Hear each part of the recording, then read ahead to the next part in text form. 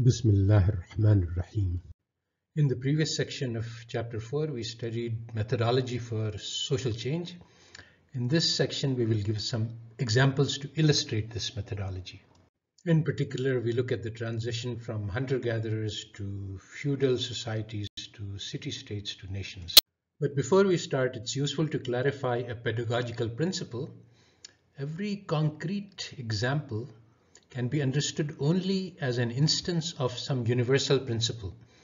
So when we talk about a tree, this is a category which exists in our minds. It's a universal, and a particular tree is an illustration, an instance of that. Similarly, a tree is part of a forest. Forest is a category, a collection in our mind. Now, this is a bit difficult philosophically, but basically, we can understand universals, abstract concepts, only in terms of their manifestations as the particular.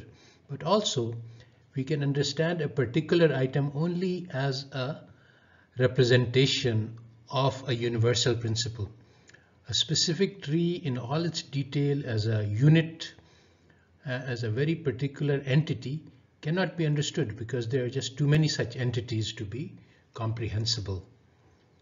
So this idea that looking at the one particular instance and extending it to a universal, and similarly trying to understand a universal in terms of its exemplification via concrete aspects, is different from the standard methodologies discussed in West, which are induction, deduction, and transduction for the acquisition of knowledge. Anthropological studies show that early human societies were hunter-gatherers. They either hunted or they gathered food to make a living.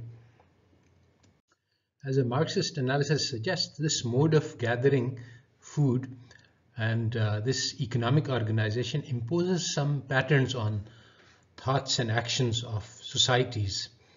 So, for example, it suggests that these societies would be nomadic because local supplies of food and game would be exhausted, so they would move from place to place.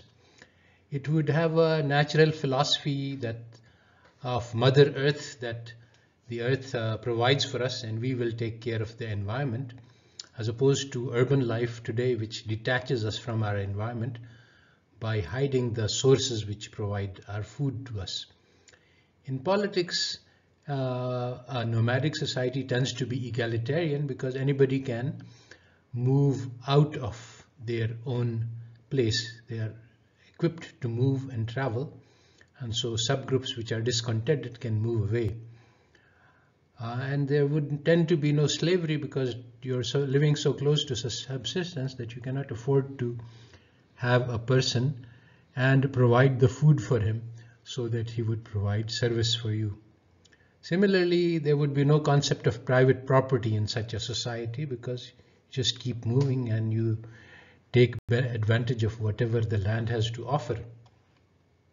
So this analysis shows how the economic system can condition the thoughts and philosophies of people. Now, in the process of social change, suppose that these people learn how to cultivate crops. Then they must abandon the nomadic lifestyle because you have to settle in one place to plant and then to harvest. And also you have to have a notion of private property because once you plant, you don't want other people to come in and harvest. So one would think that a natural division would emerge, that the gatherers, the people who used to collect food, would become farmers, but the hunters would become soldiers. And they would find that robbing farmers who have ample supply of food is easier than hunting. And so the farmers would tend to need protection from these roaming bands of soldiers. And this would basically be the impetus for a feudal society where a feudal lord who has a collection of soldiers protects the peasants in return for collecting some tributes in forms of food. And there would be a neighborhood castle and the farms would be planted in the environments of that. And so roaming bands of soldiers would be discouraged by the armies with the feudal lord. At a higher level, a collection of feudal lords living nearby would tend to prefer a peaceful relationship, which would give them greater power. And that would lead to the creation of city-states, and once you have a city-state, you need to have a governance structure. And with this economic power, you can maintain an army. And basically, the history of Europe was the emergence of lots of city-states and their continuous battles with each other for power. Now, if multiple city-states align, they can command greater power, and that is basically what led to the emergence of the nation. So one of the key insights of Ibn Khaldun was the need for a collective identity which allows for collective action. So in creation of nation, this is an essential component, the need for the people to imagine themselves as a part of a community. And this must be strong enough that you're ready to live and die for it, because you will need armies to protect the nation. And so the imperative to create a national identity, and this was done by the means of newspapers, according to Benedict Anderson and many other media. So how well does this nation concept fit into Islam? Today we take it as natural because we are born in nations, but actually Iqbal said that this is a newly minted god, and the clothing it wears is the coffin of religion.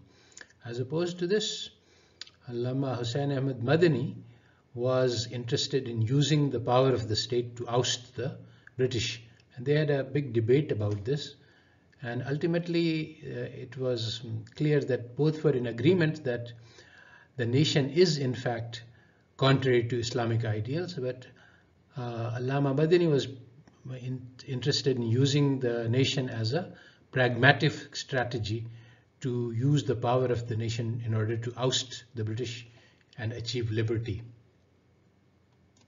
This topic of the nation state continues to be of central importance and very divisive in Muslim debate.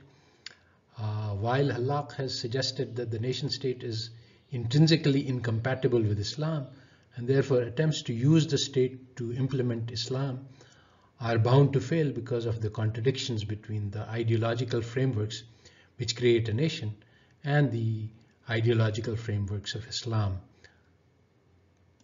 So this concludes our discussion of section 4.3, and basically the idea was to show how naturally social change occurs through the pressure of various environmental factors, as well as various ways of organizing society. These emerge naturally under historical sources, and these can be studied systematically. Of course, what we have given is a sketch of social change. Actual change is much more complicated and doesn't proceed smoothly like this, and studying particular instance of how it actually happened in any specific time and place gives a lot more insights which cannot be conveyed in this overall broad picture schematics.